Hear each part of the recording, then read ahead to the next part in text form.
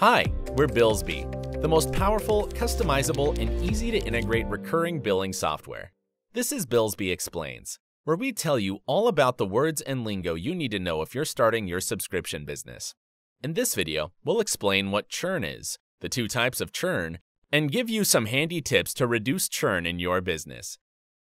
If you're already running a subscription-based business, then the dreaded C word needs little introduction. Churn is when customers leave your product. So if at the start of the month, you have 100 customers and 15 new customers sign up, but at the end of the month you only have 110 customers, that means 5 customers have churned.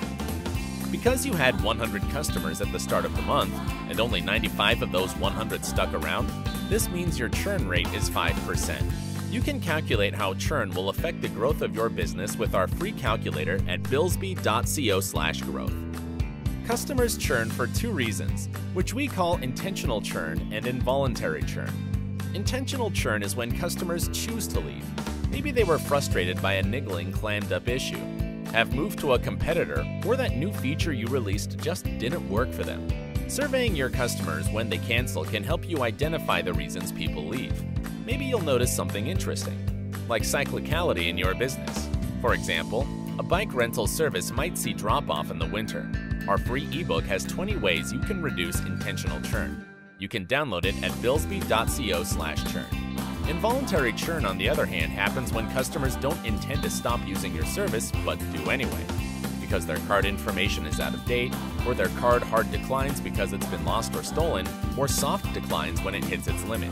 To reduce involuntary churn, you need your billing software to handle it well, sending reminders to customers, encouraging them to provide a new card, and automating reattempts of payments. The easier you make it for your customers to get back on the right track, the lower your churn will be. So that's everything you need to know about churn. If you need subscription billing software that handles intentional and involuntary churn like a pro, give Billsby a try. Head to billsby.co/churn50k and make your first $50,000 of revenue on us. And if you found this explainer useful, don't forget to subscribe for more of the same, or ask our billing experts your questions in the comments.